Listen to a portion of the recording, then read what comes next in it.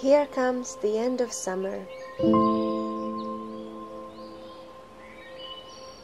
It is still warm and pleasant, but I can sense autumn in the air.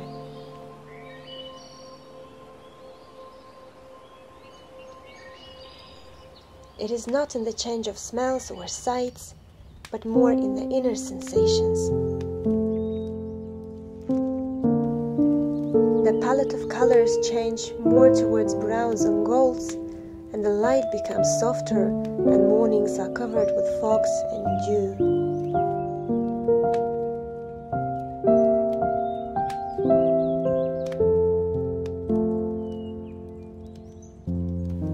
Autumn is my favorite season, as it always brings me the wave of poetic and artistic inspiration.